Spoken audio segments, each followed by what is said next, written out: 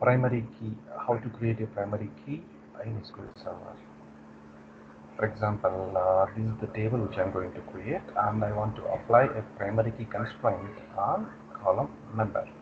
Before we start doing it, let's try to get what is a primary key. Primary key is nothing but it will help us to identify any row, any claim in a table.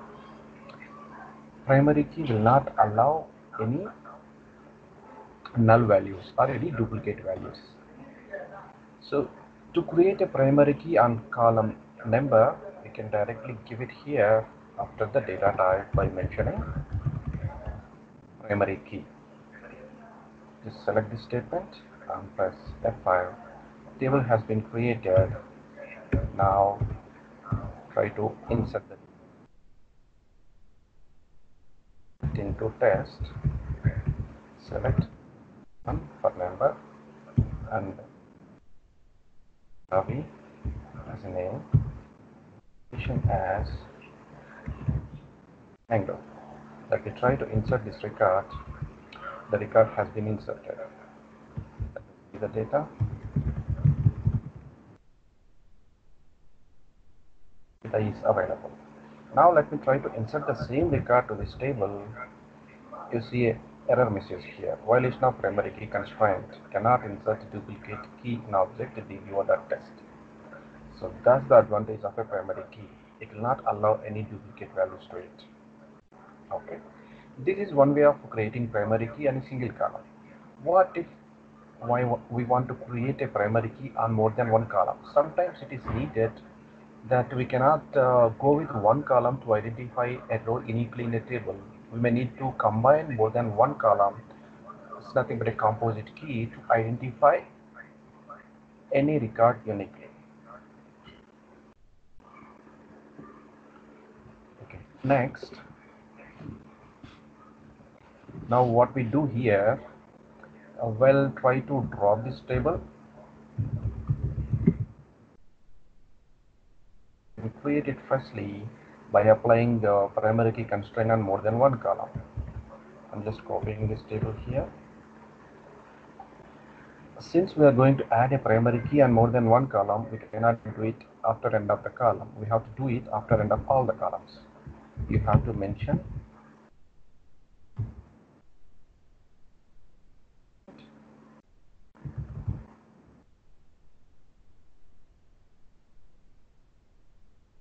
primary key on list of column names. Constraint. You have to mention constraint, and list of columns are number and name. Let me try to execute this one. Table has been created with a primary key constraint on two columns, that is number and name. Let me try to insert this particular record here.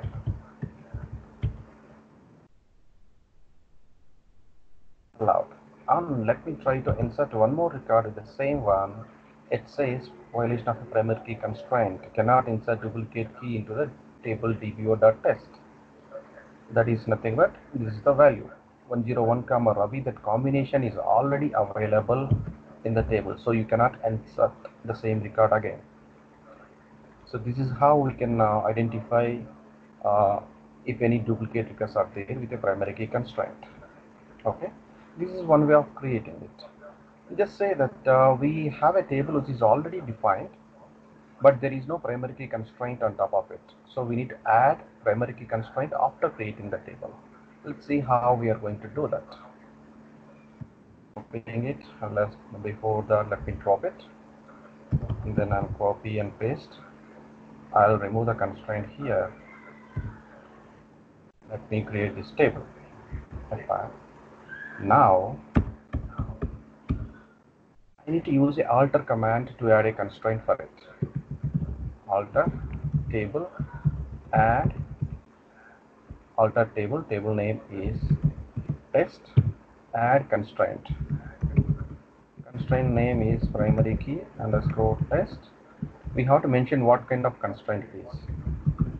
That is primary key on what are the list of the columns. Let's say I'm doing it on column number. Let's see how it will execute. Oh, I see an error. Cannot define primary key constraint on nullable columns in table test. That is why, because when we create this table, this is a nullable column. Let me refresh and show you how the table structure is. If you go to the columns, it says number is an integer data type and it is a nullable column. So you cannot create a primary key on nullable column. So before this, what do you need to do? We have to change the constraint of that column from not null to not null. So what we'll do, alter table test, we have to mention alter column name is number, data type is int, not null. This, and then come back here and execute this one. Primary key has been created. Let me try to insert the data to this table. First time it will be fine, second time when I do it, it gives an error. This is how we can create a primary key constraint on existing table. Okay, and let me drop this one again and show how to apply a primary key constraint on existing column with more than existing table with more than 2 columns. Okay, let me create this table again, and I'll just copy this one and I'll apply on both the columns, number comma name.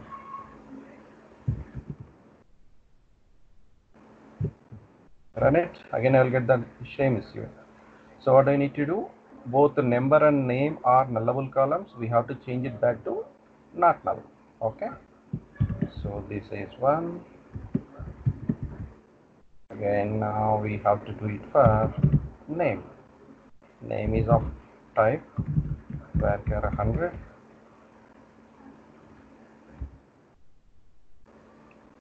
Let me run it. Now we can create the constraint. Let me try to insert the data. First time it is inserted. Second time when you try it, it says this particular value is already there in the table, so you cannot enter it. So this is how we can now add a primary key constraint on top of your table. Okay.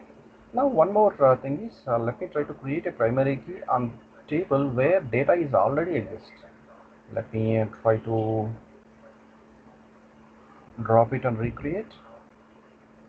Okay, I'll just create the table. Okay, and then let me insert a record and then come back here and try to create a primary key. Again, it will give non-null value. Let me make it as not null and then create a primary key.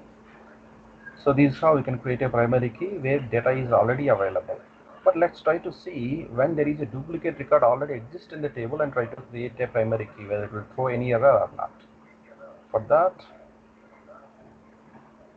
I'll drop the table, come back here.